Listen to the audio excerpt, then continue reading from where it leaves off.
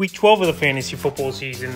And here's a few running backs I looked at on the wire this week. The first guy, Samaje Perine of the Cincinnati Bengals. So Perine, he's been one of the best backups in pro football this season at the running back position. And Joe Mixon, he left Week 11's ball game with a possible concussion. So right now, Perine available in tons of leagues at 92%. And he easily is going to be the pickup of the week. There's a possibility Mixon definitely could play in Week 12, obviously, at Tennessee, if he clears the concussion protocols, if he has one. But in Week 11 at Pittsburgh, what a monster game it was for him. 11 carries, 30 rush yards, 4 catches, 52 yards, and 3 receiving touchdowns on some screens and wheel routes. So Perine, we know he's a physical running back.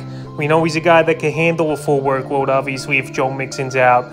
And this season, he's really showed his prowess as a receiver out of the backfield as well, and limited work, obviously, behind Mixon. So if Mixon's got to miss a week or two, even, this guy's a top pickup. And at crunch time now with 3 weeks left before the fantasy playoffs here, Perine's definitely a running back to go out there and get for fantasy owners this week. And the pickup of the week, the next guy, Latavius Murray of the Denver Broncos. I've mentioned Murray a couple times over the last few weeks here, and he just doesn't get the respect for fantasy owners right now. Is Murray available in tons of fantasy leagues in 77%?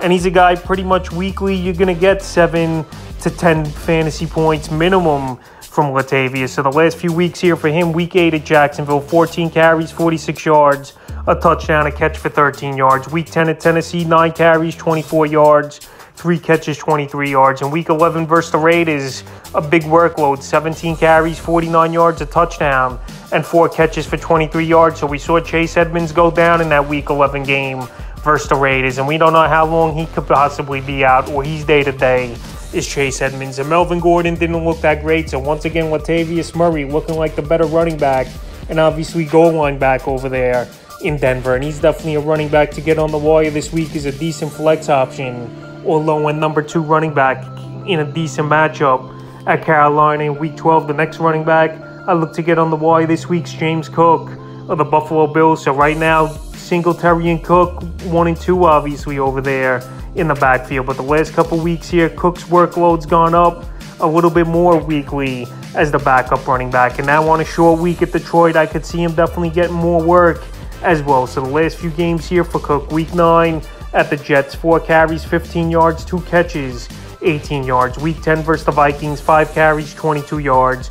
And Week 11 versus the Browns in that one, 11 carries, 86 yards on 2 targets. So like I'm saying, if this guy could get 10, 12 touches a game, I think he's a decent flex option in 12-team leagues or deeper as James Cook. And right now, he's available still in tons of fantasy leagues right now.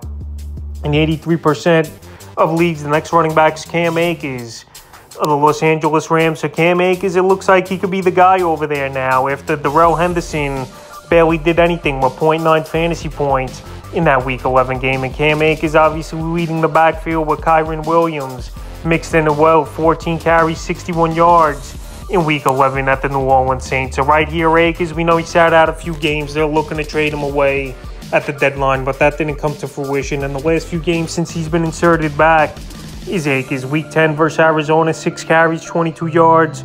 And then Week 11 in New Orleans, 14 carries, 61 yards. So right now, available in 73% of fantasy leagues here is Akers. He's definitely a guy that obviously you're going to want to stash on your team. I'm not going to say go out there and start him, but he's a starting running back, it looks like, in this league.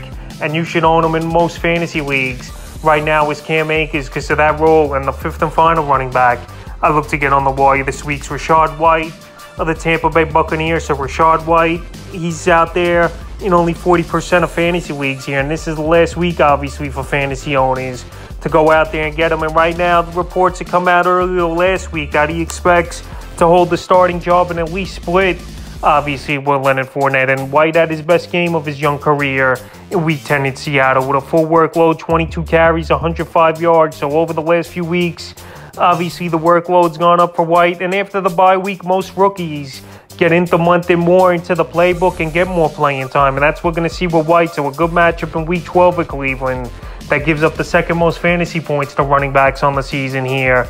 Right now, available in 40% of fantasy leagues here. This is the last week to get White because if he has another blow-up game, he's not going to be out there at all. So that's a few running backs I look to get on the wire for Week 12 of the fantasy football season.